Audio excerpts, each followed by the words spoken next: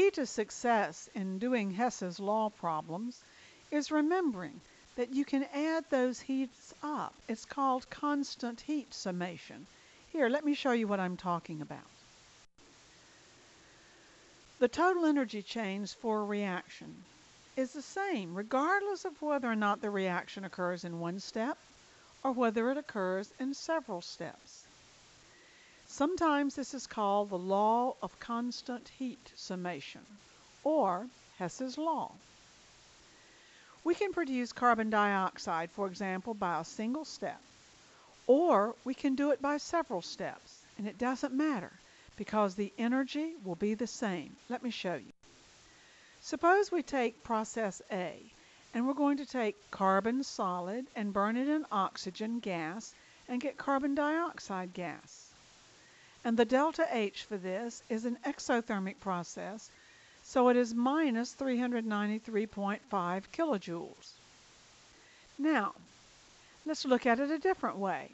Take process B, in which we take carbon solid and we allow it to burn with an insufficiency of oxygen, if you will, and we get carbon monoxide gas. And when we do, that delta H is minus 110.5 kilojoules. But we can then take that carbon monoxide, allow it to react with more oxygen and produce carbon dioxide. And when we do, the delta H is minus 283.0 kilojoules. Add up those heats and look at it carefully. The heats are the same, regardless of whether the reaction occurred by process A, which was a single step, or by process B, which was a series of steps. Okay, so the heat is the same, but what about the reactions? Well, watch this. If we take carbon monoxide and cancel it, you know how you cancel things on simultaneous equations, and add it up, you get carbon plus a half of an oxygen plus a half of an oxygen, which is a whole oxygen, giving you carbon dioxide gas. The equations are identical. And so, ladies and gentlemen, is the heat identical.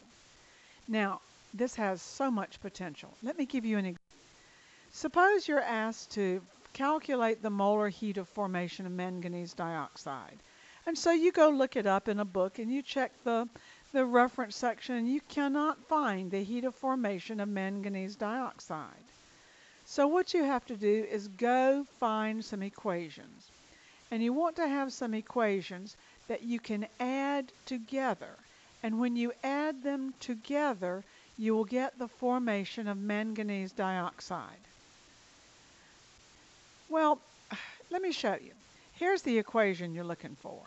You want to get manganese solid plus oxygen gas forming manganese dioxide solid. Sure. Now, you found these two equations up here. Will they work? Well, let's give it a try. On the left side, I need manganese solid. Looking at those two equations, do you see manganese solid? Surely, you see it in the first equation, and it's one of the reactants. And I want it to be a reactant. So write that equation precisely as it is. And you get MnO2 solid plus Mn solid plus 2MnO solid. And you look at that and say, but I don't need that MnO2, and I don't want to form MnO. How am I going to get rid of it? I want the MnO2 to be on the other side. Well, look at the other equation. Do you see that it's got MnO2, but it's also a reactant? Well, reverse the equation, sports fans, like this. See, you reverse the equation. It's 2MnO plus O2 yields 2MnO2. And when you do, you're going to have to reverse the sign on the delta H. Do you see that the sign on the delta H for the equation as it was originally written was positive? But now the delta H sign is going to have to be negative.